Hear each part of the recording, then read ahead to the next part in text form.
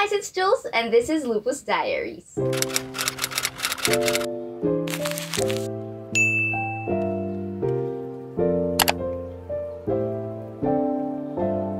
The month of May is Lupus Awareness Month, and I think it's timely to share about the different types of lupus. Although SLE is the most common type of lupus, there are other types that you should be aware about. One type of lupus is even temporary.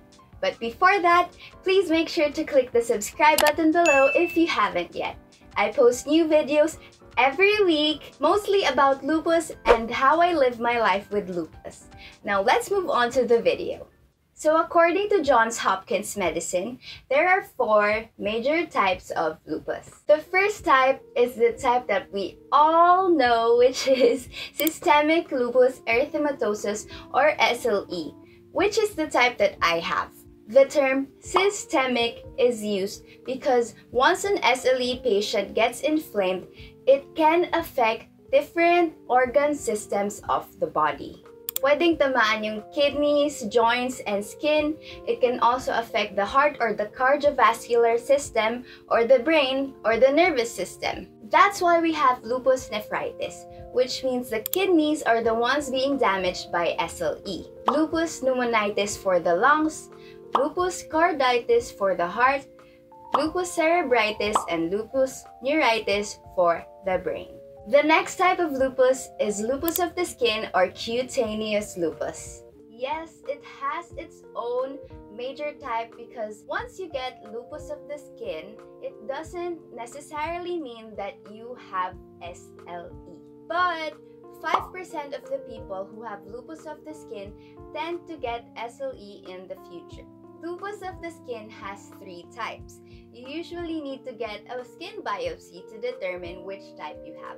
The first type of cutaneous lupus is CCLE or chronic cutaneous lupus erythematosus, but it is also known as discoid lupus erythematosus or DLE. The sign of DLE are lesions that are thick and scaly and that have a characteristic pattern. They usually appear on the skin surfaces that are exposed to the sun. They scar but they do not itch. The second type is SCLE or subacute cutaneous lupus erythematosus. Contrast to DLE, they do not scar and they do not appear thick and scaly. The third type of cutaneous lupus is ACLE or acute cutaneous lupus erythematosus. Those who have ACLE have active SLE with skin inflammations. Half of the people with SLE have ACLE lesions. I know some of you who are watching right now have them. Like the previous 2 types, ACLE occurs on the skin surfaces that are exposed to the sun. That is why all lupus patients are required to avoid the sun and always wear sunscreen. Before we move on to the third type of lupus, please click the like button below if you already learned something new from this video.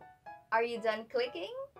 Okay, the third type of lupus is drug-induced lupus erythematosus. This type of lupus is only temporary and is triggered by certain drugs. These drugs cause lupus-like symptoms, but they subside months after the medication is stopped.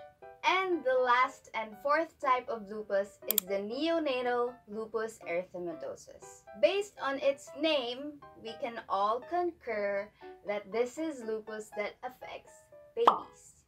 Some women who do not have lupus give birth to a child with neonatal lupus. Usually it affects the baby's skin, but it subsides even without treatment, and then these children continue to live their healthy lives.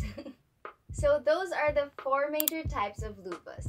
Let me know in the comment section below if you have any concerns or corrections, or you simply just want to put down your video suggestions.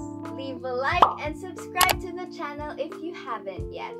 Thank you guys so much for watching. Happy Lupus Awareness Month, and I'll see you in the next video.